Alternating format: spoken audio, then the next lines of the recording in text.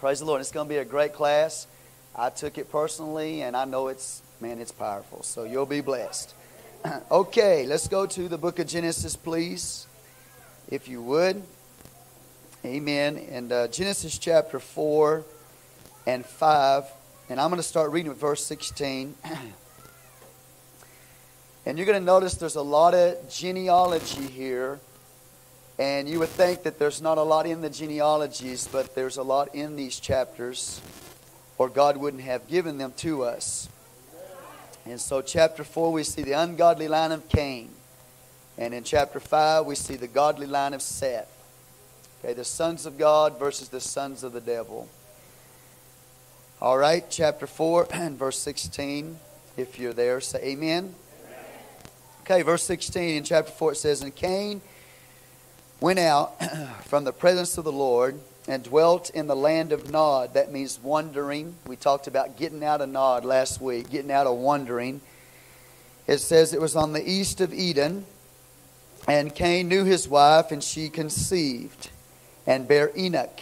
And he builded a city and called the name of the city after the name of his son Enoch. And unto Enoch was born Irad. And Irad begat Mehujael. And Mehujael begat Methusael. And Methusael begat Lamech. And Lamech took unto him two wives. The name of one was Ada. The name of the other is Zillah. And Ada bare Jabal. He was the father of such as dwell in tents, and of such as have cattle. His brother's name was Jubal. He was the father of all such as handle the harp and organ. And Zillah, she also bare Tubal-Cain, an instructor of every artificer in brass and iron. And the sister of Tubal-Cain was Naamah. And Lamech said unto his wives, Ada and Zillah, Hear my voice, ye wives of Lamech. Hearken unto my speech, for I have slain a man to my wounding, and a young man to my hurt. If Cain shall be avenged sevenfold, truly Lamech 70 and sevenfold. And Adam knew his wife again, and she bare a son, and called his name Seth. For God said, She hath appointed me another seed instead of Abel, whom Cain slew. And to Seth, to him also there was born a son, and he called his name Enos. Then began men to call upon the name of the Lord. This is the book of the generations of Adam. In the day that God created man, in the likeness of God made he him. Male and female created he them, and blessed them, and called their name Adam in the day when they were created. And Adam lived 130 years, and begat a son in his own likeness, after his image, and called his name Seth. Let's lift our hands and love the Lord. Lord, we praise you tonight for your goodness, your mercy, your grace, your presence, God, that is here in this place tonight. We thank you, God, for your awesome anointing and your wonderful word to us. We pray, God, that you would give us understanding. Dear Lord God, that you would speak to every heart in this place tonight, Lord God. In Jesus' mighty name we pray. And everybody said, in Jesus' name. You may be seated. All right. Go to Matthew 24, please. The area of Scripture that we are looking at right now is a prophetic picture of the end times. So Matthew 24 and verse 36 there. Please turn there tonight. All right, verse 36, Matthew 24 in the New Testament brings the area of Scripture that we're studying all the way up into the last days. It tells us this, But of that day and hour knoweth no man, no, not the angels of heaven, but my Father only. We're talking about the coming of the Son of Man. But as the days, say the days of Noah or Noe. As the days, not just the time that he lived, but the general time frame of his living. But as the days that were before the flood, they were eating and drinking, marrying and giving in marriage until the day that Noah entered into the ark. Now there's nothing wrong with eating, there's nothing wrong with drinking, there's nothing wrong with marrying. But there is something wrong if that's all that you have in your life. If it's a godless situation you're in. If you're eating without God. If you're married and God's not in your marriage. Amen? And so it's a situation where people are so caught up with the present that they don't get ready for the future. And the Lord said that the last days was going to be like that people are going to be marrying, giving in marriage, eating and drinking, etc. And just like the days of Noah, the Bible says, verse 39, and knew not until the flood came and took them all away, so shall also the coming of the Son of Man be. So there's a lot of people that's not going to get ready because they're so focused on the present world, and it's a godless system. And they're living for the now, they're living for the present, and they're not getting ready for eternity. So just like the judgment of the flood came and took them away, the judgment of God, the tribulation period is going to fall upon this world. It's going to catch them by surprise because they're not ready, because they're focused only on the now. So these are one of the signs that God gives concerning the last days. And then he goes on, he says in verse 40, then shall two be in the field, the one shall be taken, and the other left.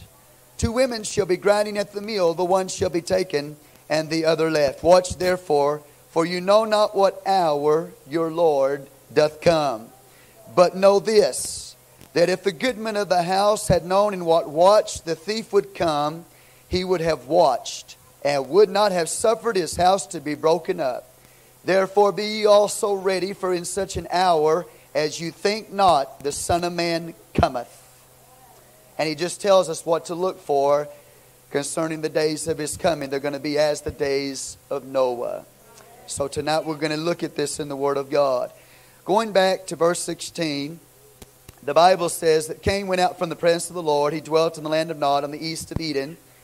Cain knew his wife. She conceived and bare Enoch. Now, we have a generation or a genealogy of Cainites. This is an ungodly line. These people don't know God. They're away from Eden. They're away from the presence of God. They're away from the anointing of God. They're away from the truth of God. They're over here in a far country, and they are away from the Lord. And they're building a society without God in that society. Okay? So this is a generation of Cains that are being brought up. Okay? First one that is born there is Enoch. Now, in this particular area of the word, you're going to see something very interesting, because some of the ungodly line have the same names as the godly line. And we'll explain to you the reason for that. But Enoch in this particular area has to do with a new beginning. But it's a new beginning without God. It is a city, a civilization without God. God is not against civilization, but He is against civilization that leaves Him out of the picture. So these people are trying to have a new beginning, but it's a new beginning without God. And they're going to build this huge city, and they're going to call it Enoch, and the mayor of the city is going to be Enoch. And it's a society who does not have God in it at all. Okay? Now, as we look at this society, say Cain with me. In the book of Jude, you'll remember that God warns us about the way of Cain. And you have to understand that Matthew 24 warns us that the days of Noah are signs of the last days before the Lord comes back, right? Have you ever noticed that the book of Jude comes just before the book of Revelation? Do you know that the book of Jude is the door into the book of Revelation? So the book of Jude is warning you what to look for before you move into the things of the book of Revelation, the last days. And one thing he warns the last day peoples is that, again, as the days of Noah were, so shall it be, so shall also it be when the coming of the Son of Man. He tells you to beware of the way of Cain. Now, the way of Cain has its ultimate experience in the Antichrist. You with me? Cain is an Antichrist system. It's going to be fulfilled in the Antichrist. Cain's society is man deifying himself. He's making himself the center of the universe. He's making himself God. He's religious. That's why some of the names that we have in the ungodly line are given in the godly line, because they're religious. But it's a religious substitution for the truth. Okay? So the Antichrist system of Cain is going to lead where? Where is that way going to lead? There's two ways. Genesis 4 and Genesis 5, we have two ways here. We have an ungodly way and we have a godly way. Where is the ungodly way going to lead to? Where is the way of Cain leading to? It's leading to the lake of fire. Where is the godly line leading to? The New Jerusalem. That's right. Antichrist is man deifying himself. That's the mystery of iniquity, the Bible says in 2 Thessalonians chapter 2. The mystery of iniquity is when the Antichrist comes into the world and he makes himself God. But the mystery of godliness is what? 1 Timothy 3:16. Great is the mystery of godliness. God was manifest in the flesh. Jesus wasn't the second person. He was God manifest in the flesh. And so the righteous Abel and the way of Abel finds its ultimate fulfillment in the headship of the Lord Jesus Christ. He being God coming here and saving us. And that leads to the New Jerusalem. Are y'all following my thought here? Praise God. All right, as we look at this, then we see these societies taking place. Number one, we're going to see an advance, rapid growth in technology. What did the Lord tell us in Daniel chapter 12? Let's go there. Daniel chapter 12.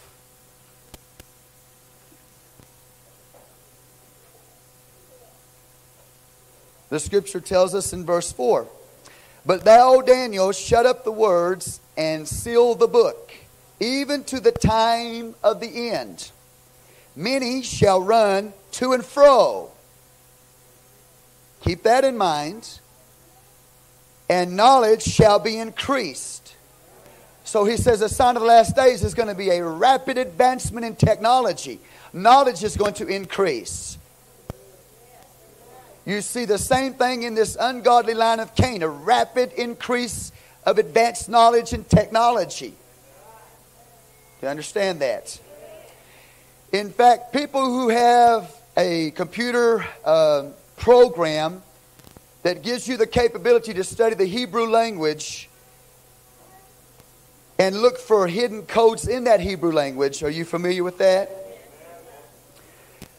That every certain, like say computer, the word computer is found, they say, I haven't checked it out, but they say that the word computer is found in Daniel 12 verse 4. So that God hid, encoded in Daniel 12:4 that knowledge would increase the word computer, letting you know the age of his coming. And that computer technology is available to you. You can get it. You can study those codes yourself. But, and I may get that eventually, but if I keep dishing out cash, I'm going to run dry pretty quick. Buying a lot of programs. But you can get that and you can study it for yourself. And they say the word computer is in that. So we have this advance in technology. And again, we see in this chapter, this Canaanite system is a type of that which is to come concerning the second coming of the Lord Jesus Christ. And it says they're going to run to and fro like on a computer system. Like on the internet, going from one place to another. Man, you can go all over the world on the internet. And God encoded the word computer right there. And we're living in the generation where we've seen the computer rise up to prominence. If you don't think we're in the last days, then you are like the generation of Noah, who has not got ready for his coming. You are living for the present now, and you think everything's going to continue as it was from the beginning, and you don't have to get ready now. Well, you'll get caught up. You'll get swallowed up in the society, and you'll be left behind. So that's why I'm preaching like I am today. So you'll get ready. You'll be ready. So an advance in technology, godless technology. a godless citizenship, a godless civilization, right? So let's look at some of this. The Bible tells us. Hallelujah. Now, I'm not saying having a computer is wrong. I got one. I'm saying, though, the godless system is what's wrong. Now, it tells us here, okay, they built this city. They're going to call the city Enoch. And verse 18, and then Enoch was born Irod. Now, Irod has to do with the thought of like a person who is a rover. Okay? Now, there are a lot of people today who are like that. Especially when it comes to religious things. They go from one church to another church to another church. Now, if that's you, it's time for you to repent and stay somewhere instead of roving and just being religious. Don't smile too big. And Irod begat Mehujael, and Mehujael begat Methusael. Notice the word El there, Elohim. A part of the name of God is in these names of this godless, ungodly generation of Canaanites. Why is that? Because it again is a religious substitution. It's a counterfeit for the real. So if you look up here, you'll see a woman riding on the back of the beast. And what does that woman represent? It represents false Christendom. The headship of that false religious system, I hate to tell you, is Catholicism. I can prove it to you. I'm not making this up as I go. I can prove it to you. And they call themselves Christian. They call themselves a church along with many Protestant movements. You know what Protestants are, right? For the most part, they're people who are not a part of the Catholic Church. But really they are. So if you think I'm just picking on the Catholic Church, I'm not. Because the majority of your Protestant people are a part of that system. That can be proven. I don't have time tonight. I've got maybe a half dozen tapes on that. But Catholicism and the Protestant movement, along with many charismatic churches, are caught up in this false church system. Amen? That's why they have a part of the name of God here. So we have a war of religion with the truth and the false. Now, just because I'm not hanging off these deals here doesn't mean you have to sit there and go to sleep on me. But you see, the last days, the same thing's going to happen. There's going to be a war in religion. There's going to be a fight. See the fight? Cain killed his brother Abel in church. It was a religious war. Revelation 17 talks about Mystery Babylon, the mother of harlots, riding on the back of the beast. Mystery Babylon takes you all the way to the present day modern religious system called the church. And there's a war going on in the spirit. There's great deception, and there's the false church, and there's the true church. You better find out. I'm going to tell you tonight, you better find out tonight if you're in His church. Because if you're not, you're fixing to go through a great, great tribulation. Suffering like this world has never seen. So that's why they have a part of the name of God here. Okay?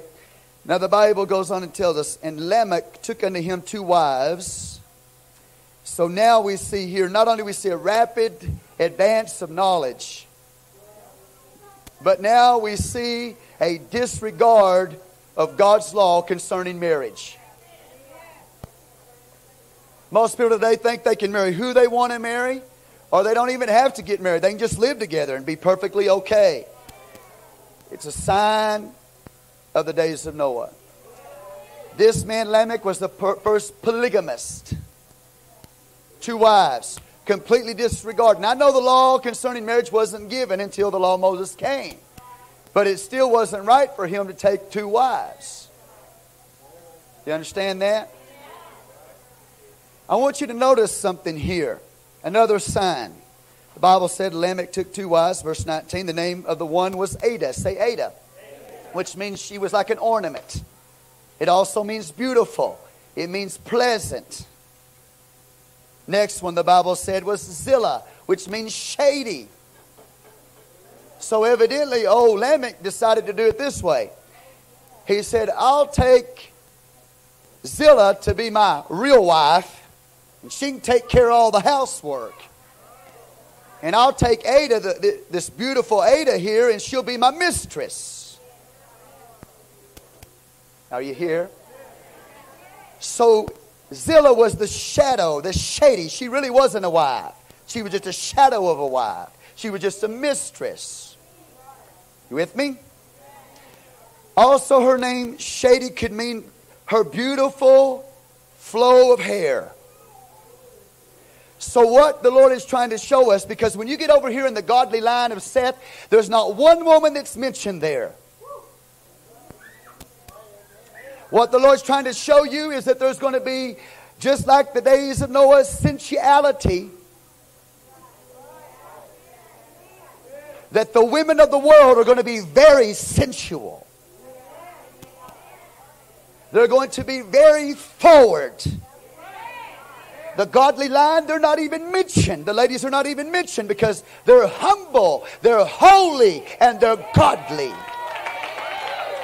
You know what I'm talking about today? We're living in an age when the women of the world, the Canaanite women of the world, are extremely sensual. You can just look at their face and tell they're not shamefaced. They're not humble. They paint themselves up. They got more stuff on them. Man, if they took that off, you'd be afraid. Ooh.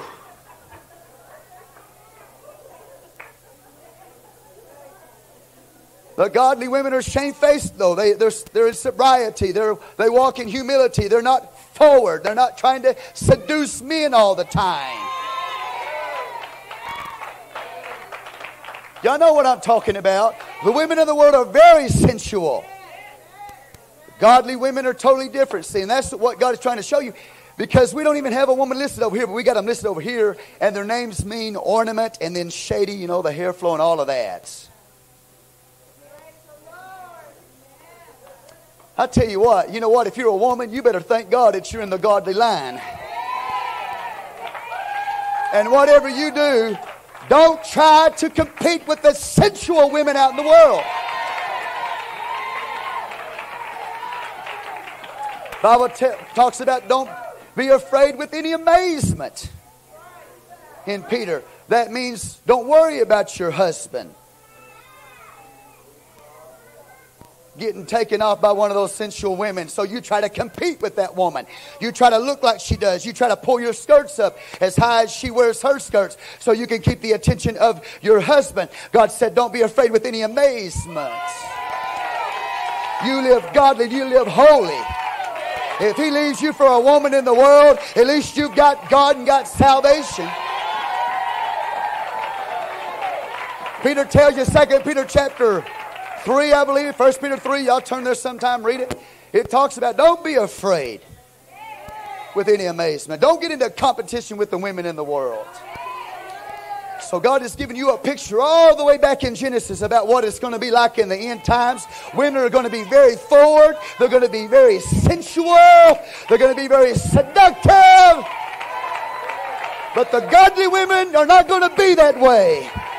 They're not even mentioned in the godly line.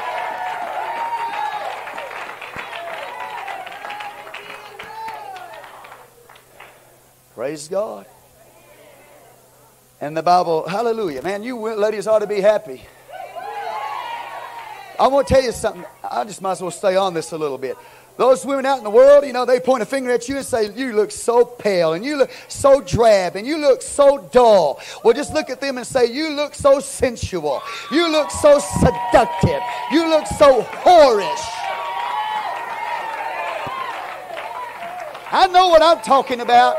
And I'm going to try not to cross the line here. But first time I ever went to a Pentecostal church, I saw those godly women, and I said, wow, they're the most beautiful women I've ever seen in my life.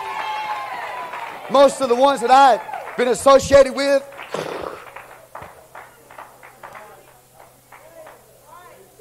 And as a man, I'm telling you, ladies, as a man, listen, that stuff has nothing to do with beauty.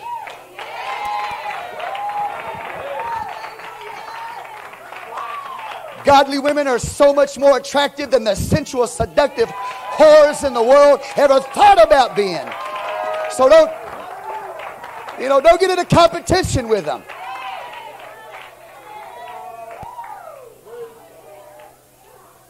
Praise the Lord. One time, my wife's boss, my wife's always lived godly before people. She lives it. She don't act like it. She lives it. And one time her boss, and I know I'm a good friend of his, so, whatever. And I know him pretty good. I used to work for him. He walked out on our car one time and he wrote, "In bondage." Our car was kind of dirty, And he put "in bondage" on there. Huh? Yeah, help me. Thank you, Christina. He said, "Help me, I'm in bondage." Meaning it for her. Well, here goes the wisdom of God rising up in her the next day. She walked in there to work. And she said, "Okay, Manny, we'll help you. We hear your plea, your cry that you're in bondage. And we're praying for you, Manny." You're not in bondage. You're free. You're a daughter of God. You're a daughter of Zion. Don't try to compete with Ada. Don't try to compete with Zilla. Just live for God. Live holy. You don't need all that stuff anyway. So God's showing you all the way back in the book of Genesis about a sensual, seductive group of women in the last days versus the godly women. Hallelujah. Woo! Give the Lord a hand clap of praise. See, let me explain something to you. A lot of people think that's just Pentecostalism. It's not just Pentecostalism. It's God's holy word. Has nothing to do with the denomination. It has to do with holiness, living before God the way He wants you to live for Him. Has nothing to do with denomination. There's a lot of people that aren't in Pentecostalism that believe the same thing we believe. That's right. They sure do. All right, y'all get enough of that one? So you got to see things for what it really is. You're up against the spirit. You don't believe me? The false system of religion. You go over there and read how God describes her.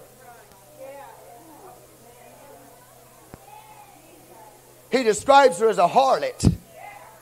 You want to know how a harlot looks? Go to Proverbs. It'll describe the way a harlot, what she does to her face. Just read Revelation 17. You'll find out what the false system looks like. Come on, somebody. And then read the Word of God in the New Testament. You'll find out what the true godly women look like. 1 Peter chapter 3, I believe that is. All right? Praise God. Hallelujah. Man, I love God. Verse 21, his brother's name was Jubal. He was the father of all such as handle the harp and organ. Say the handles. Oops, I got to back up, right? Verse 20. Sorry. Adaber Jabal. He was the father of such as dwell in tents and of such as have cattle. He's going to raise beef. People can have something to eat. Well, I know they didn't eat beef until after Genesis 9. For all you theologians out there that are checking me out. But anyway, he was a nomad. Are you with me? Are you following this? See, listen. Whenever Cain went out from the presence of God, he became lonely. So he builds up a city of people around him so he can lose loneliness. So in place of loneliness, city life. Come on. And in the place of unsettledness, come on, we live in an age as unsettled as it can be. In the place of unsettledness, a love for travel. Now there's nothing wrong with traveling, But if you're traveling to find something like God, you're not going to find God in travel. See, a lot of people are just unsettled, so they got to go all the time, all the time. So city life for loneliness and love of travel for unsettledness. And they've got a bad conscience. So you know what they do with a bad conscience? They start getting heroes. Why do you think people put, all these different kinds of people on a high pedestal? Athletes or whatever, or movie stars or whatever. They're looking for a hero. You know why? Because they've got a bad conscience. And they look at that person and say, wow, look at that person. Hey! You've got a society of humanism. It's all about you. It's all about humanity. God's not even in the picture. That's what you have right here. Let's look at some more. The Bible said Zillah, she also bare Tubal-Cain, an instructor of every artificer in brass. So he's an instructor. Okay, so we have some instruction going on. We have education, right? Nothing's wrong with education, but education without God is empty.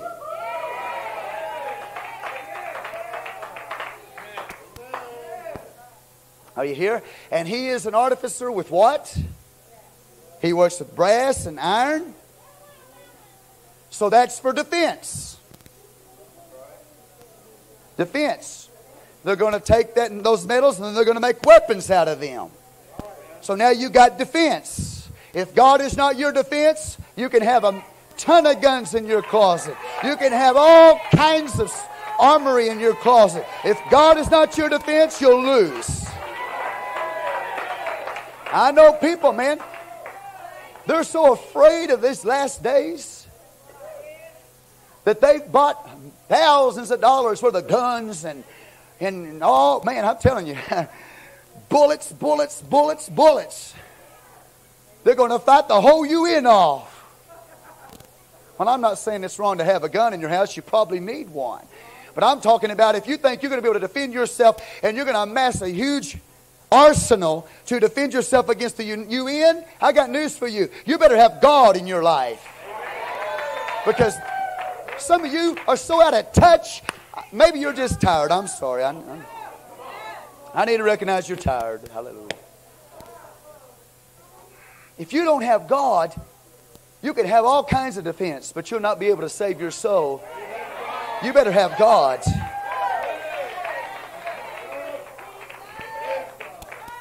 All right, is everybody with me? Whoa, man, God's good. Now notice. And Lamech said unto his wives, Ada and Zillah, hear my voice, you wives of Lamech. Hearken unto my speech, for I have slain a man to my wounded, and a young man to my hurt. You know what? There have been men who have written 2 solid volumes just on that one little verse, trying to explain that one little song of Lamech. Tell me God's Word isn't awesome. 2 volumes on one verse. And Lamech here's the 7th one in the line of the Canaanites. He's a picture that the mountaintop as far as evil is concerned. Say the 7th. This Canaanite system began with murder. And it ends in the 7th with him praising murder. He's singing about, hey, you know what? Tubal-Cain, he's built us a defense with weapons and metal. You got to hear me. We can defend ourselves. We can fight. Listen what he says. He goes to his 2 wives and he starts bragging. He says, hear my voice, you wives of Lamech. Hearken unto my speech. For I have slain a man to my wound and a young man to my hurt. If Cain shall be avenged 70-fold, truly Lamech 70 and 7-fold. That means this, I can take care of myself. Anybody that tries to come around mess with me, I'll just take care of them. I've got the ability to murder them. I got the ability to kill them. I already killed one man. Look. I don't need God to defend me. I'll defend myself. And he's singing about murder. It began with murder and it ends in murder.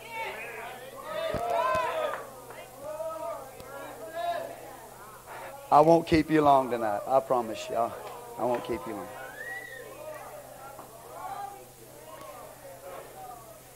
Then he goes on and Adam knew his wife. Oh, come on. Hallelujah. We talked about this a little bit last week. Adam and Eve got together. They saw that Canaanite society. Their son Abel, the righteous Abel, has been slain. And God had made a promise that through the seed of the woman, He's going to destroy the serpent. He's going to crush the head of the serpent through the seed of the woman. He's going to send a Savior. He's going to send a Messiah. The seed of the woman. And this seed, say the seed, the godly seed of the woman is going to destroy the ungodly seed. Y'all with me now? So they're together. And Abel's dead, he is righteous, and Cain's the vagabond, and he refuses to repent. And he's over in the land of Nod, and he doesn't have a relationship with God. So something has to happen. And God allows Adam to know his wife, and the Bible says again. Say again. And she bare a son, called his name Seth. Say, born again. It's a picture of the new birth. This is the way you become a son of God, is to be born again. You were born in the Canaanite society. You were born lost. But if you'll get born again, you can get in the godly line of Seth. Now, how do you do that? How do you go from being religious to having a relationship? Born again. How do you go from being lost to being saved? Born again. How do you go from being the seed of the devil? Because everybody that was born naturally is born the seed of the devil. How do you go from being born the seed of the devil to the seed of God? Born again. How do you become no longer the offspring of the devil, but the offspring of God? Born again. How do you go from death to life? Born again. How do you go from darkness to light? Born again. How do you get out from underneath the first Adam and get underneath the last Adam? Born again.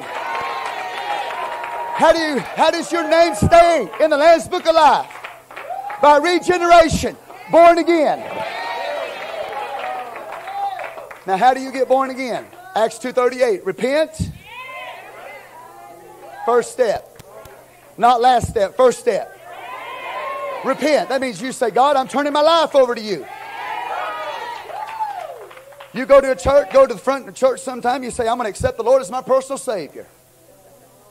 And I repent and I make the Lord of my life. I'm saved. No, you're not.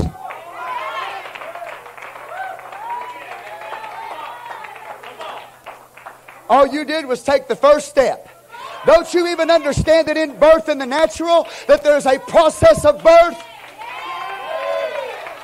When you're conceived, you're not born. You're begotten by the Word of God. You heard the Word of God. That started the conception process. But there's steps that you take that causes birth. So you hear the Word. That starts the conception process. You get under conviction of your sin. You repent of that sin. That's the first step. But the Lord said, you must be born again of the water and the Spirit. So you took the first step, that's repentance. Then it says, and be baptized, every one of you, in the name of Jesus Christ.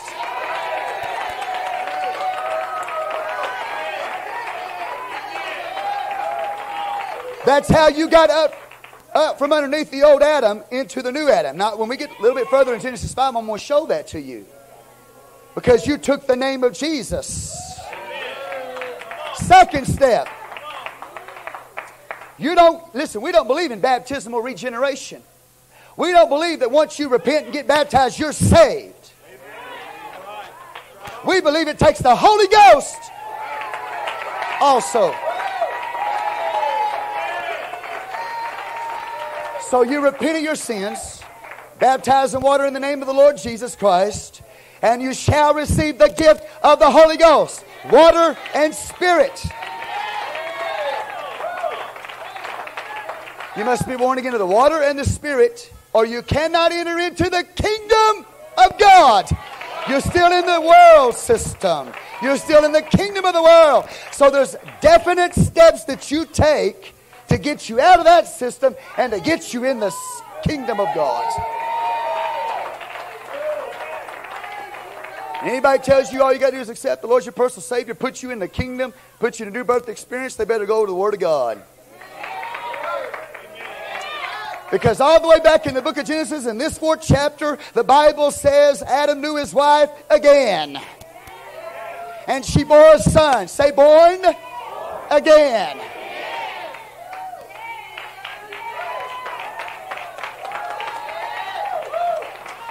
It's not the first birth that's chosen, Cain. It's the second birth that's chosen, Abel. You're born once, you die twice. You die twice. Come on.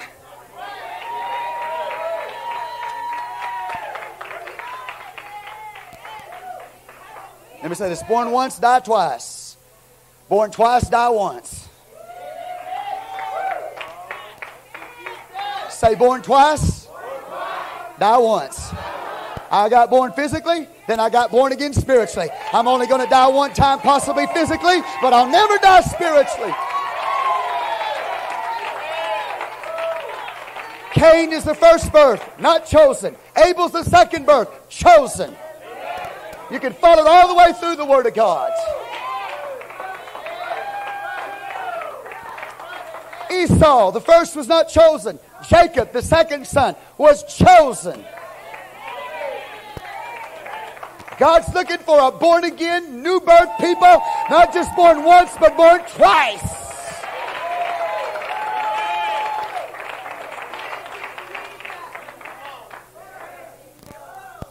Whew. So this Canaanite system, are you seeing what the Bible is trying to show you? Okay, next thing you need to understand is this. The Bible says, and to Seth, verse 26, and to Seth to him also there was born a son, and he called his name Enos. Say Enos. Then began men to call upon the name of the Lord. A lot of people interpret that to mean that idolatry, that they started calling idols by the name of the Lord. But I got to thinking about this. It talks about the godly line coming into existence. It talks about Seth being born, then he gives birth to a son named Enos. And it says, then men began to call upon the name of the Lord, which I believe they started praying to God. And the first step into being saved is lifting your voice and invoking the name of God in prayer. You don't pray, you don't talk to God, you can't be saved. So they begin to really pray and seek God during this time. Evil's all around them. But we got a godly line, we got people praying, they're calling on the name of the Lord. Notice in verse 1, chapter 5. Now we're in the godly line. Y'all see this? This book of generations of Adam. Say generations. In the day that God created man in the likeness of God and made him. Now, hallelujah. We're going to look at this godly line in a moment. We're going to see some comparisons, beautiful things in the Word of God. But as you follow this ungodly Canaanite system, you're going to see that there's people who's calling on the name of the Lord. They are worshipers of God. There's a last day church that are worshipers of God. They love God. They lift their voice. They talk to God. They praise Him. They worship Him. They're not, listen, they're not like the Canaanites who have a religious substitution. Religious substitution. You'll never see religious substitution running around a church. You'll never see religious substitution jumping up and praising the name of the Lord. You'll never see religious substitution shouting with a voice of triumph. You'll never see that. You'll never see a man or a woman who's got religion praising God out loud. But show me a man or woman who's got the life of God in them. I'll show you a man and a woman that gives God glory. And glory flows out of their mouth.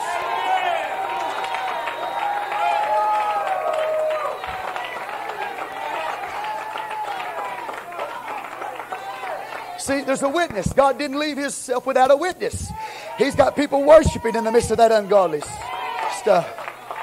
He's got a people in these last days who are worshiping him in the midst of ungodliness and darkness and sin all around them.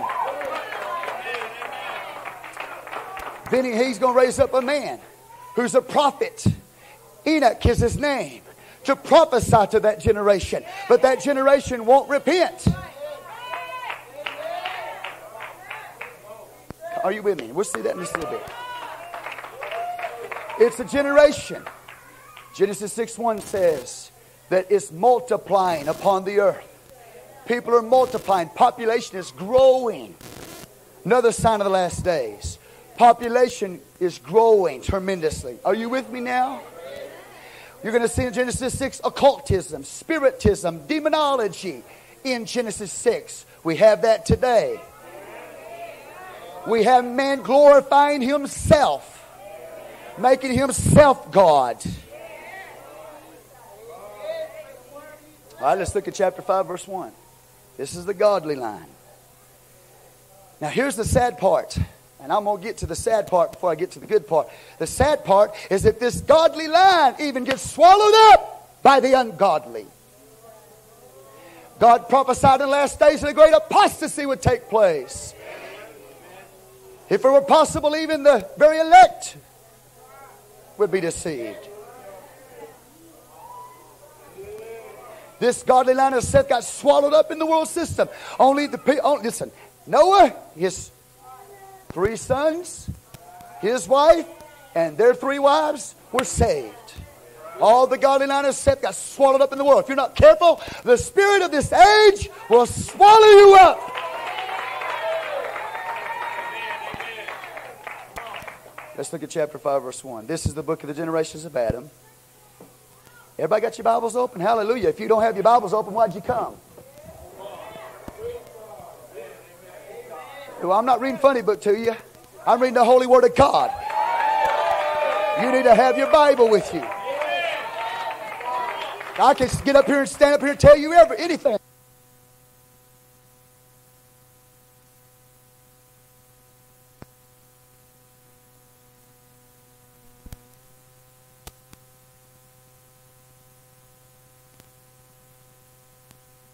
Created he them and blessed them and called their name Adam. Say their name Adam.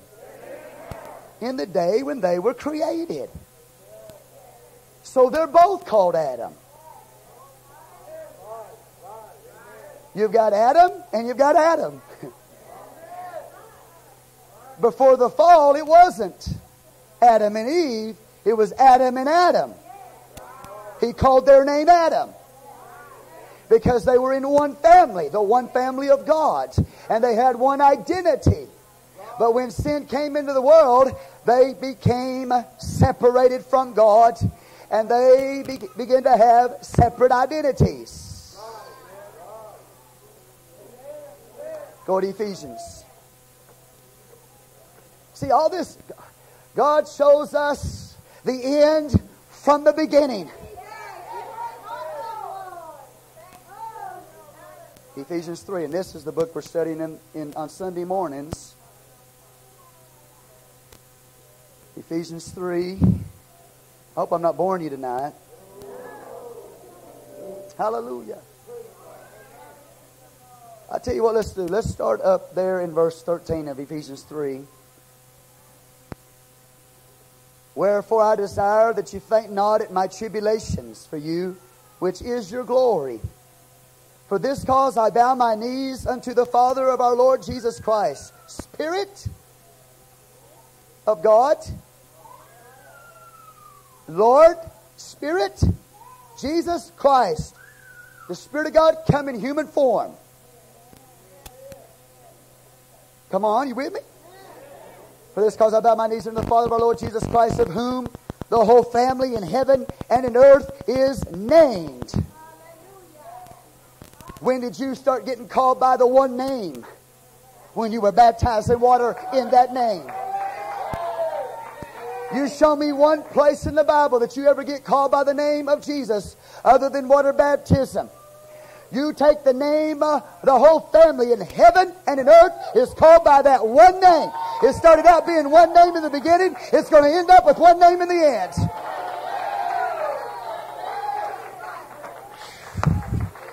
That's why you got to get baptized in the name of Jesus to get filled with the Holy Ghost. So you get out from underneath that old society and you get underneath the new society. There's a last Adam. His name is Jesus. There's a last Eve, and it's not Mary. The last Eve is the church of the living God.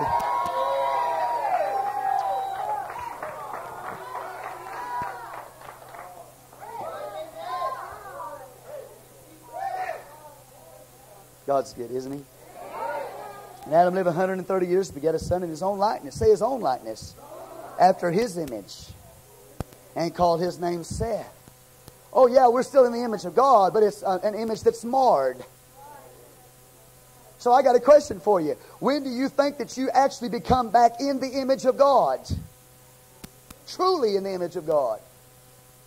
Hebrews 1 says that Jesus Christ is the expressed image of God. So the only way that you actually become back in the image of God is when you get the image of God in you. How do you get the image of God in you? Jesus Christ. It's when you get filled with Him. The Holy Ghost is the Spirit of Jesus.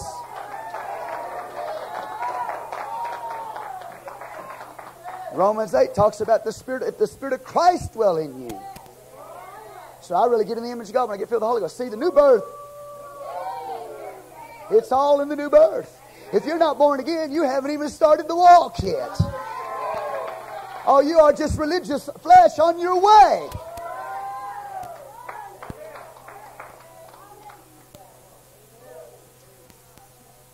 The Bible says in verse 3, now, and Adam lived 130 years, begat a son in his own likeness after his image, and called his name Seth. Say Seth. There's Seth. He's the picture of the godly line, and Jesus Christ is going to be born through his line.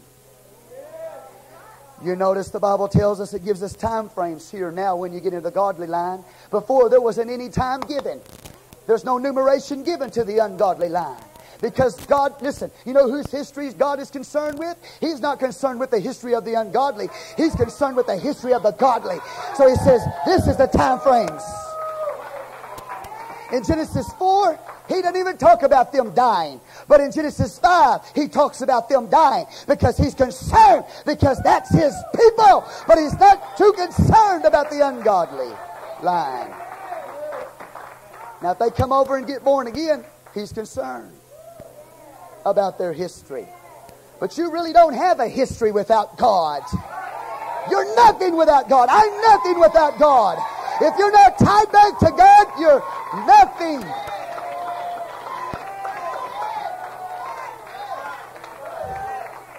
You see these things?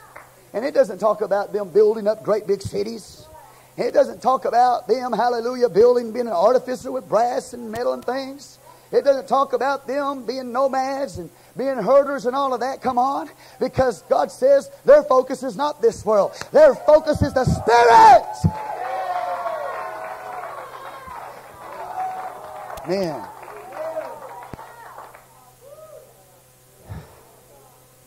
Say Seth.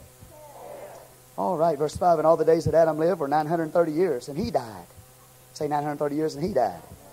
Seth lived 105 years and begat Enos. You see the time, the numerations here? No numerations before. Okay? Are y'all ready? And then it keeps on going. It talks about, verse 7, Seth lived after he begot Enos 807 years, begat sons and daughters. Man, they living a long time now.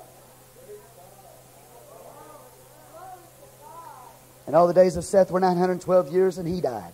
And Enos lived 90 years and begat Canaan. And Enos, say, oh, there's another Enos. Say Enos. Lived after he begat Canaan 815 years and begat sons and daughters. And all the days of Enos were 905 years, and he died. And Canaan lived 70 years and begat Mahalalel. Say Mahalalel.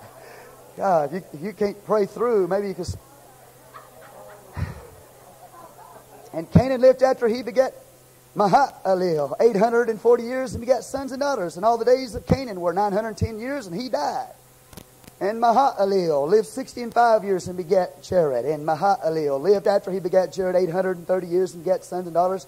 And the days of Mahalalel were 895 years, and he died. And Jared lived 162 years, and he begat Enoch. Say Enoch. Well, I think we'll just stop right there. Because every one of these names, just like we went through the book of Joshua, and we put one name with another name, with another name, with another name. And every name lined up together is giving you a story in the Bible. I showed you that principle in Joshua. Now let me show it to you in the book of Genesis. Seth means a substitute. He means appointed or a substitute. Let me just back up to Adam, because Enoch is the seventh from Adam. So let's go back to Adam. Adam is a picture of the natural man. His name means red and earthly. Next one we have. All right, Cain's dead. Cain's rejected. Abel's dead. Seth takes his place. The third. You with me?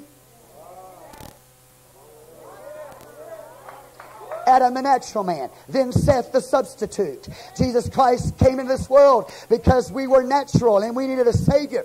He came to be our substitute.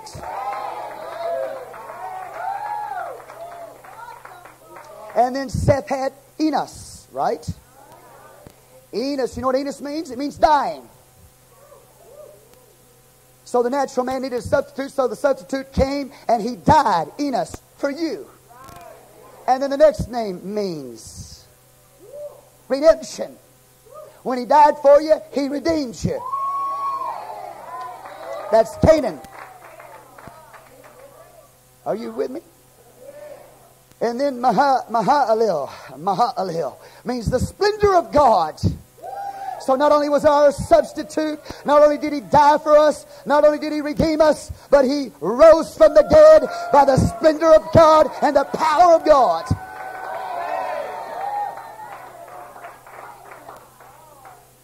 And then we keep on reading down here. Mahalalel lived after he begot Jared. Jared, say Jared. Jared means poured out. What happened on the day of Pentecost? The Holy Ghost was poured out.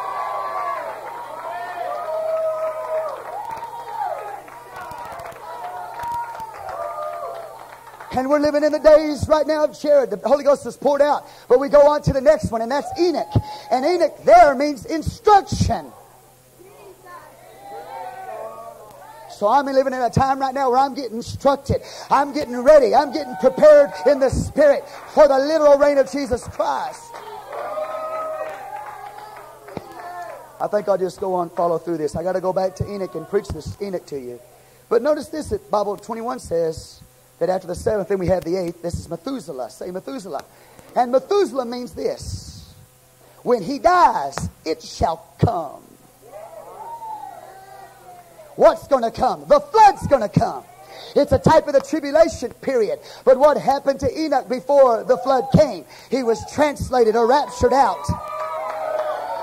So before the tribulation comes on this world, God's going to take the church. He's going to translate us out of this world.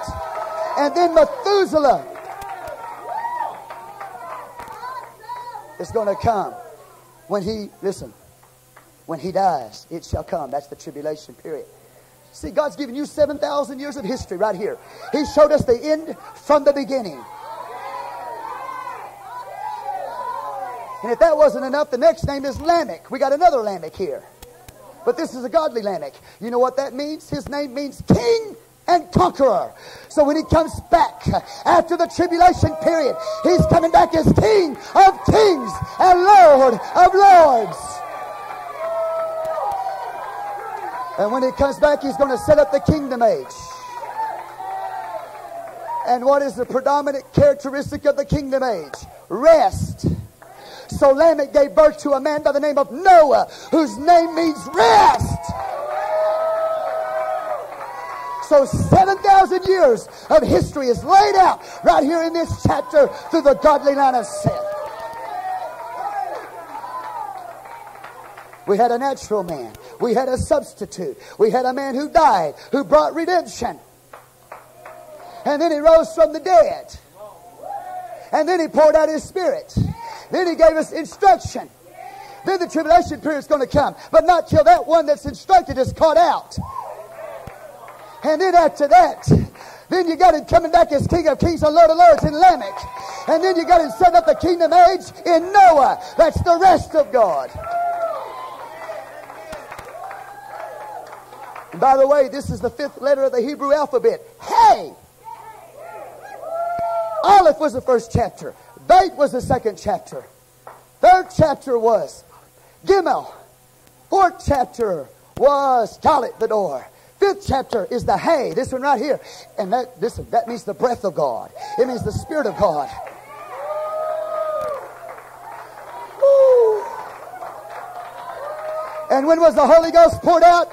At the beginning of the 5th day of man's history. In the 5,000th year of in the 5th millennium, the Holy Ghost was poured out. The 5th day, the 5th letter means the breath, the Hay of God. But it also means the shout.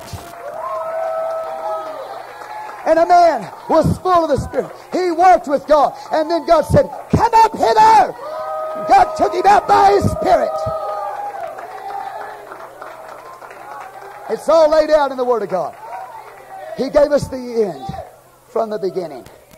No wonder He says, as in the days of Noah, so shall also be the coming. Also shall the coming of the Son of Man be. But the sad part is, this godly line gets swallowed up with Him. So you better be on guard, because we haven't arrived yet. We haven't been taken out yet. We got to walk with God. We got to be instructed. We got to be preached to. You'll never be saved if you don't have somebody preaching to you.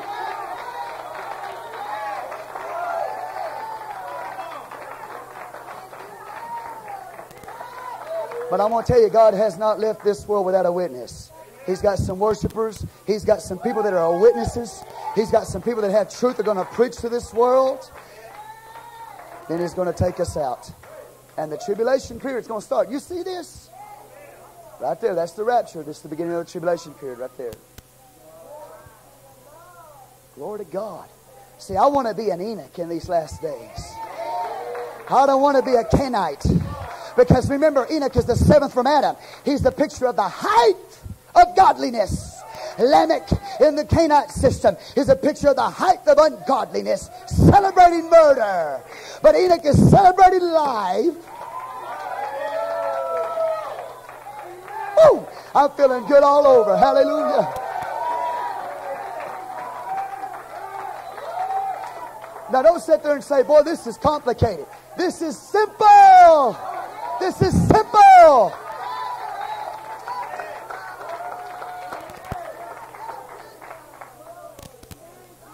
Let's look at Enoch, because he's a picture of where we are right now. Jared is the 6th Holy Ghost dispensation. But remember, there's evil all around, and there's sin all around. But the 7th Enoch is a picture of instruction. People hearing the Word of God, learning of God, serving God, living for God, faithful to God, holy, holy people. So let's talk about Enoch. Y'all want to? And then I'll let y'all go home. Notice what it says. And Enoch lived 65 years and begat Methuselah. Now somehow he got a revelation. I know where the revelation came. It came from God. Because he couldn't have named his son Methuselah if he didn't have a revelation from God. Because the name Methuselah, again, what does it mean? When he dies, it shall come. Oh, so he lived 65 years and he has a son. Calls him Methuselah.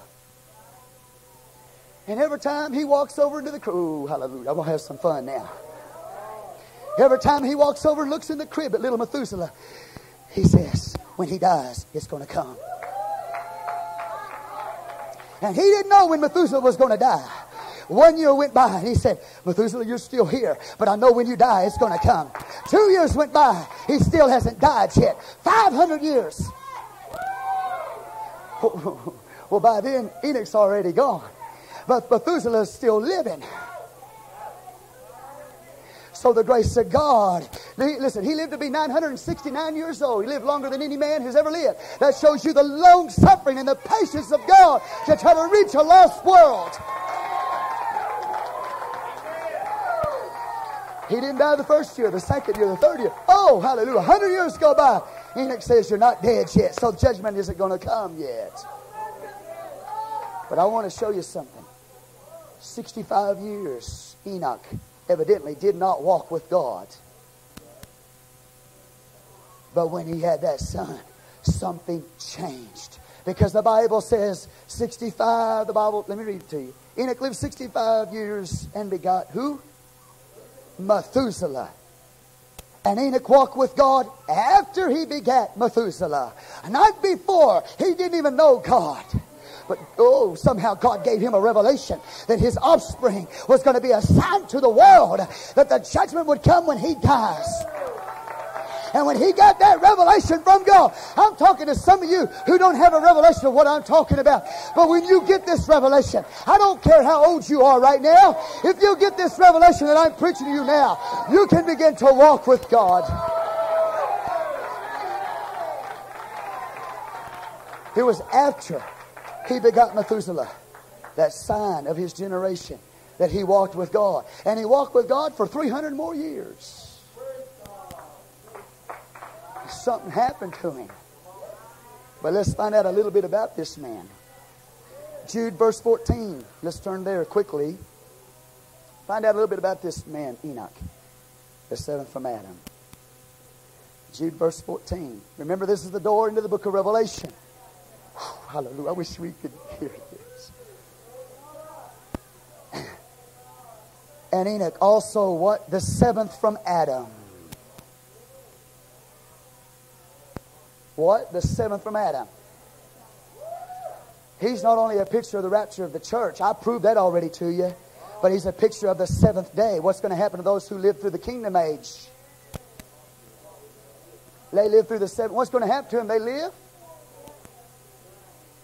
They live for a whole 1,000 years and don't even die. They got to be translated. You know what's going to happen to them? After that 1,000-year kingdom age, they're going to be translated and planted in the heavens. How long are they going to live on the earth? Probably about 365 years. 365 days, 365 years, the time of probation. Enoch said, you walk with me, you fulfill the time of probation. Come up here. I'm going to plant you in the heavens. He's a picture of kingdom age saints that live for 1,000 years, but got to be planted in the heavens. Oh, I wish I had time. Remember Jesus, the Bible said that he set his face like a flint toward Jerusalem. It also tells you in the Gospel of Luke that when he would have been received up, he set his face to Jerusalem. You know what he's telling you right there? Is that Jesus Christ lived so perfectly in the will of God that he could have been caught up just like Enoch and never gone to the cross. But when he started getting transfigured before them, he started taking on a glorified manifestation. He said, no, I've got to go and die for them on the cross. And so when he would have been received up, he set his face steadfastly towards Jerusalem to die for you. But he could have been received up because he fulfilled his time of probation.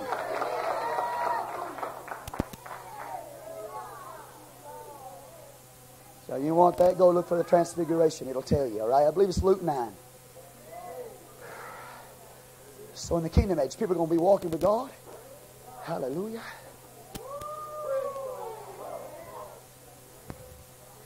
What are you going to do with him? You're going to leave him on the earth? No. They're going to be caught up. They're going to fulfill the time of probation. He's going to plant them in the heavens. I wish I had time to show you the prophets and show you how they're planted in the heavens. God's an awesome God. Give him a hand clap. Oh, hallelujah.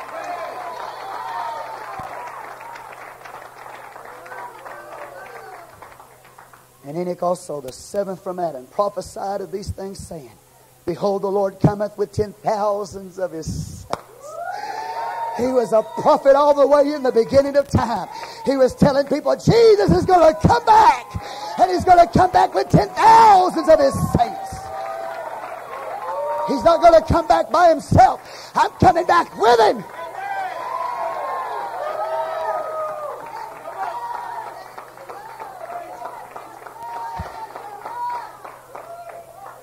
Come on, man. He was walking around in that generation, the days of Noah, and he's saying, hey, you better get ready because Jesus is coming. And Jesus hadn't even come yet the first time. But he looked all the way. Oh, shit. He looked one mountain peak of prophecy. He looked all the way to the end. He saw the coming of the Lord.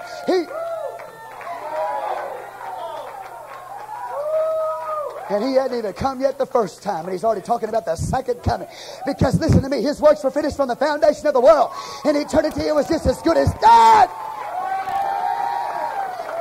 Enoch got a revelation. He saw in the eternal dimension. And he said, I see the Lord coming.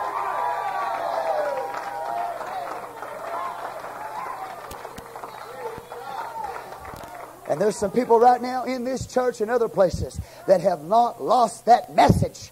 A lot of people are preaching there's not going to be a rapture, that the church is going to go through the tribulation period, but there's still somebody sounding the alarm and telling people everywhere that Jesus is coming.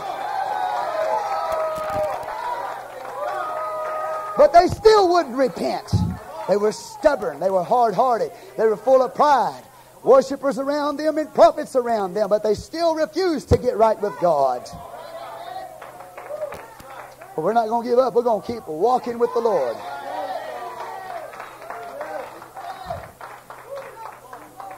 Go to Hebrews chapter 11. See what else the Lord has to say about Enoch, because he's a type of you.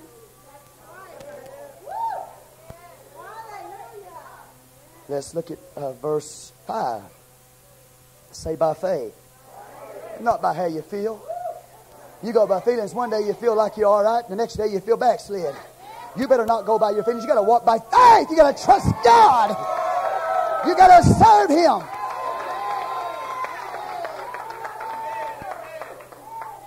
Come on, you got to walk with Him, because when you know He's coming back, that means, hey, you know what? He could come back today. So I better be walking with Him today. By faith, Enoch was translated.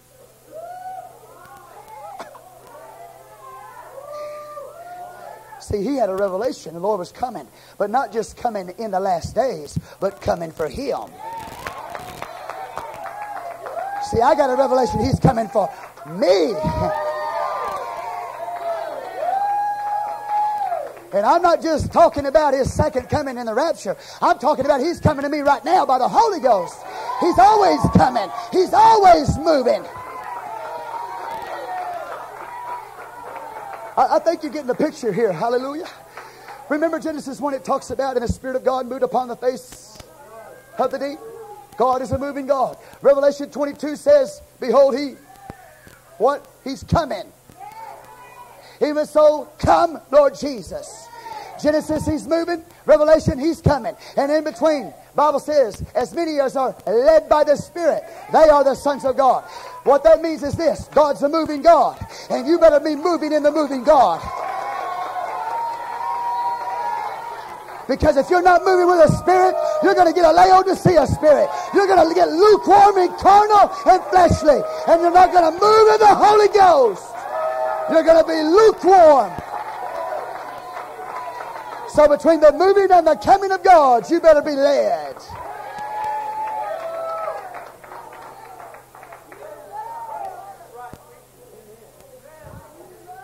By faith, Enoch was translated. That old word translated there, you know what that means? He taken over to the other side. He was in the dimension of the present, in the world, the earthly, in the physical. And all of a sudden God said, come up. You know what He did? God just carried him across the chasm.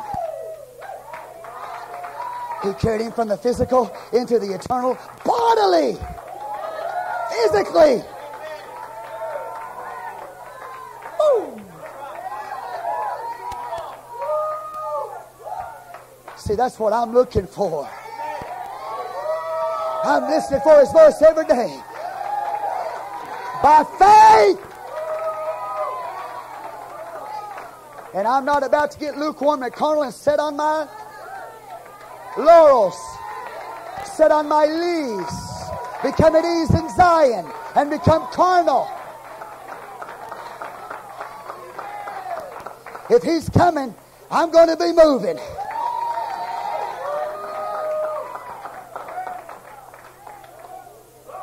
Man, hallelujah. Hey, if he could walk with God for 300 years in the midst of this evil that he was surrounded by, you and I can live for God. Listen, if he don't come in my lifetime, I'll die at probably around 100 or 150 or 200.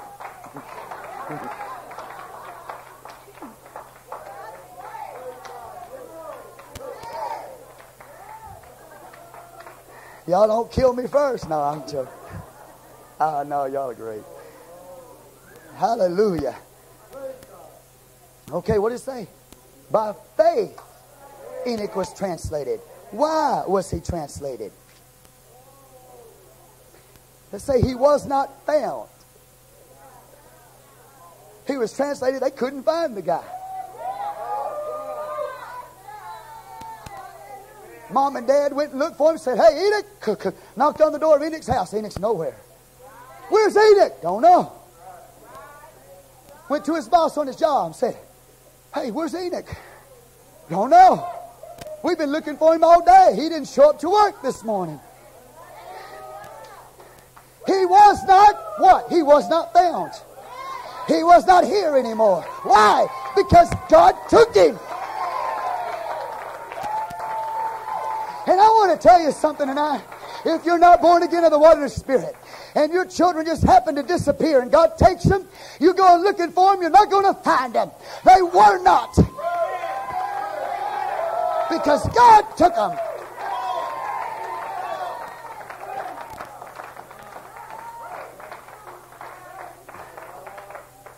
I try just about everything I can to get my family saved.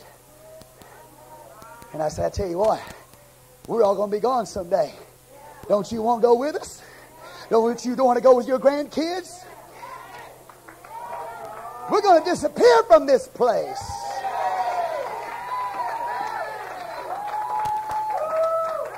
Look. The Bible said he wasn't found. They looked for him.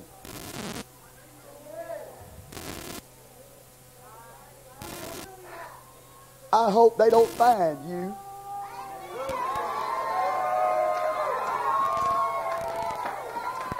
But I want to let you in on something right now. If you feel like you're ready for that event, you probably are. But if you don't feel like you're ready, you're probably not. So you better just get your mind made up. Because it says by faith he was translated.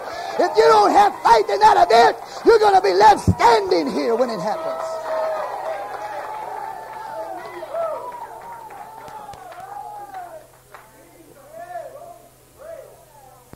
He was not found. Why? Because God had translated him. Why did he do that? For before his translation, he had this testimony that he pleased God. But without faith, it is impossible to please him.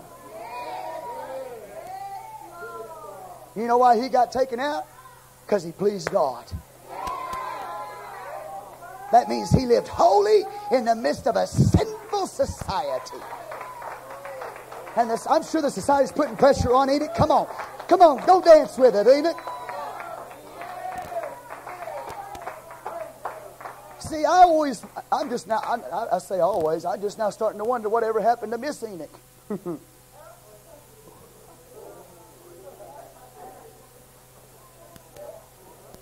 You need to think about that, my friend. It doesn't say that Enoch's wife and his children went. Methuselah was left behind. We know he outlived Enoch. Was his wife also left behind? I want to tell you something. You better live for God even when your wife doesn't.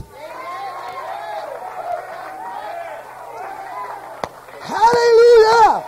You better make up your mind you're going to live holy. Your whole family probably won't live for God. We pray they do, but they probably won't. Main thing is, are you?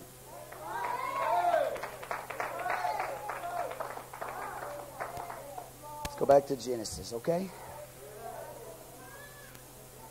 I mean, God showed us the end from the beginning. Hallelujah. He walked with him for 300 years. Holy God. Y'all tired? No? Notice 22. And Enoch walked with God after begat Methuselah 300 years, begat sons and daughters. Sons, plural, and daughters, plural. He was the only one that went, according to the Bible. And I'm getting pretty hot. Can somebody turn that thing on the air conditioner? No, just turn the heat off, please.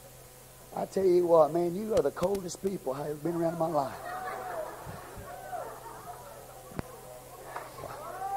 Every time I come in here, that thing's sitting over on there 75 or 80. Man, you put that thing on 60, 65, it'll be nice and just right. You might even make the rapture. Whew. Y'all doing all right out there? Y'all nice and warm? I'll see how y'all do it. Notice the Bible said, and Enoch walked with God after he begat Methuselah 300 years. He begat sons and daughters. And all the days of Enoch were 365 years. So that means he walked with God 365. He didn't. Did that make sense? He walked with God for 300 years, but for 65 years he didn't.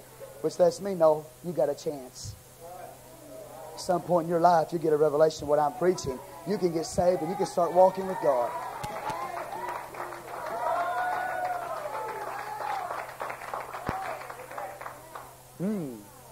The Spirit of God will draw you and give you revelation. The Bible says, and Enoch walked with God, and he was, now again, here we go, and he was not, for God took him. Phew. First person to get raptured out of the world. Just carried him over on the other side. It's going to be so nice when the Lord comes back. One day we're here, and the next we're not.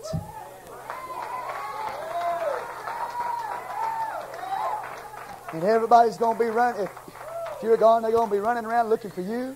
And somewhere along the line, it's going to dawn on them. Hey! You know what? Not only is he gone, but she's gone. And you know what? They had something in common. They were baptized in Jesus' name and filled with the Holy Ghost, and they live holy.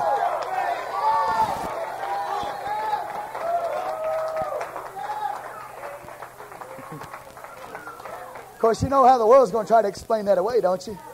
Aliens came and got these people. They're resisting growth, you know. Another thing, the world's getting so big, you know, they just came and got us out of here.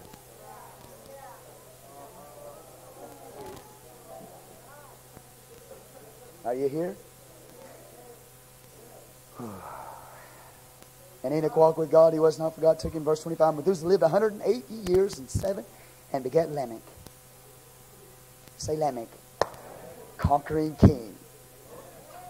Powerful king. Do you see that the society of the godly in Enoch prevailed over the ungodly of the Canaanites? The faith of Abel prevailed over the false religious system. Well, that didn't do nothing for you, so. Notice this. And Methuselah lived after he begat Lamech 782 years and begat sons and daughters. And the days of Methuselah were 969 years, and he died. Ooh, that means the flood's fixing to come. But I'm telling you, what is so sad to me is this godly line gets swallowed up in the ungodly. And only one full family makes it out. You better listen to what God is saying.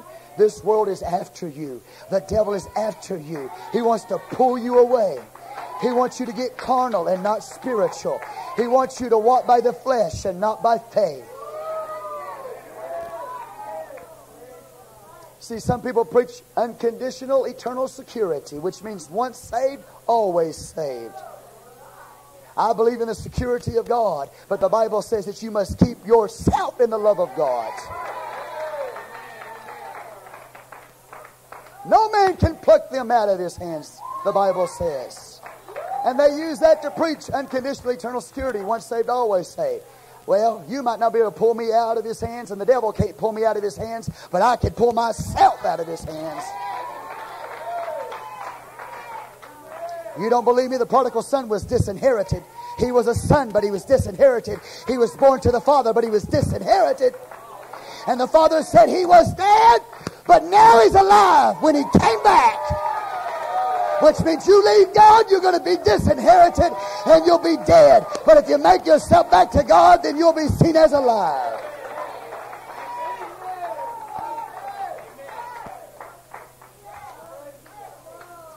Now notice, and I'm going to close. I'm almost through. Y'all can almost endure this, can't you?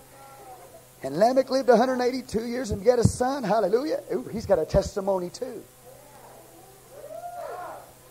He's going to wait for peace to come. He's going to wait for the rest to come. Typically in Noah. Here he is. There's Noah. There's my son. We're going to call him Noah. We're going to call him rest. We're going to call him peace. And even though that son was born and they lifted him up and said he's the peace and rest of God, the world still refused to repent. They worshiped, but the world refused to repent. They prophesied, but the world refused to repent. They had a sign in Noah. Lamech believed in the promise and the rest. They refused to repent. And Lamech lived after he begat Noah 595 years, begat sons and daughters. And all the days of Lamech were 777. 777. And he's the one who gave birth to the son of rest. And the number 7 is the rest of God. Dispensationally, come on, are you with me?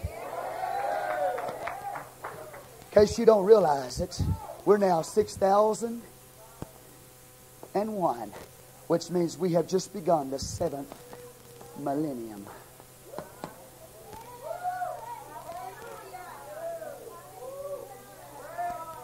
And he was 777 years old, the number of the rest of God. You better wake up. God's fixing to take us into the kingdom age. But remember, before that, there's the tribulation and there's the translation of the saints. That's the Enoch people. Methuselah. Then listen. Then Lamech, he's going to come back as King of Kings and Lord of Lords. He's going to set up that kingdom age, which is 1,000 years upon this earth. That's the Noah generation. That's the rest generation. So we have moved into it literally in time. But I was already there spiritually in the Holy Ghost. Because when you got the Holy Ghost, you got the rest of God. This is a rest wherein He will cause the weary to rest. And this is the refreshing, the Bible says. And that's the Holy Ghost. It's all laid out for us, church. And I'm not a date setter, and I don't believe in setting dates, but I believe the Bible does. I don't set dates, but the Bible does. I'm going to tell you again, I don't set dates, but the Bible does.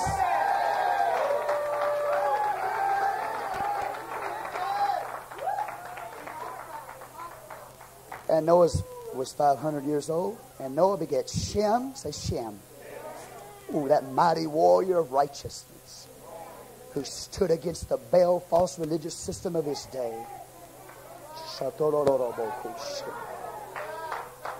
We need some people that's got some fire and zeal about them, man.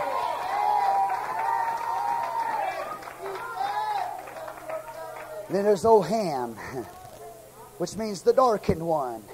He was spiritually dark. We're going to have fun. I'm telling you, we're going to have. And then we got Japheth. Say Japheth. That's where I came from. I'm a descendant of Japheth. And in chapter 6, we'll look at the chapter before the flood. And we're going to see the ungodly seed. And we're going to see why God sent the flood. And we're going to go to a New Testament book, and it tells you all about in chapter 6. And we're going to talk about the sons of God coming together with the daughters of man. And we're going to explain to you what that is. And it's taken me about 20 years to finally believe what I'm going to tell you next week. Okay? Let's stand and pray. Father, I love you.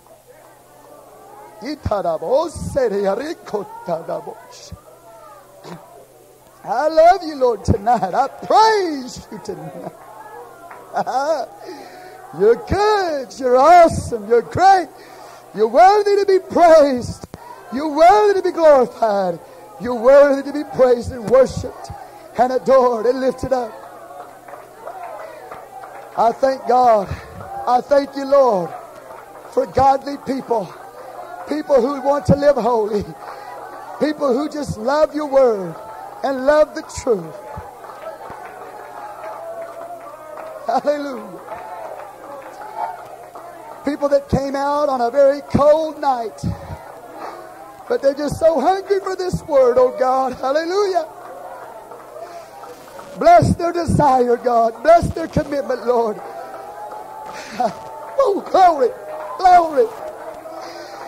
Use us in these last days, Father, to be a sign and a witness to this generation, to the power and the goodness of Jesus Christ. Let's give the Lord a good hand clap. Amen. Hallelujah. Hallelujah. Hallelujah. Hallelujah. Praise God. Praise God. Praise God. Praise God. Thank you, Jesus. Thank you, Jesus. Praise God. How many of you ladies are going to live holy? Hey, don't worry about the Canaanites. Tell them, look at them, tell them, you need what I got.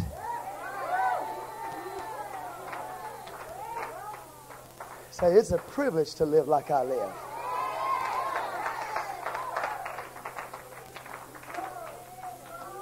They ask you, what are you? I tell them, I'm a holy roller. Hallelujah. I'm a holy roller. I'm a tongue-talking, Jesus' name, one God, Holy Ghost filled, holy roller.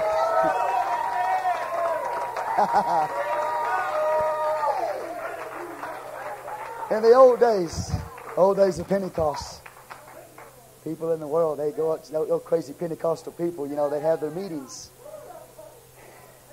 They'd go look inside the windows. They could see through the windows or through the door. And you know what they said about those crazy Pentecostal people? They see them rolling around on the floor. Hallelujah. They see them speaking in tongues. They said somebody put some kind of magic dust on them.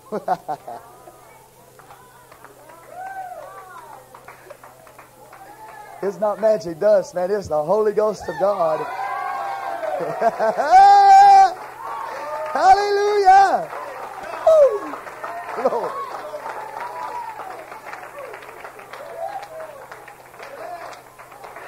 We have it easy these days. In those days, man, they egged their houses and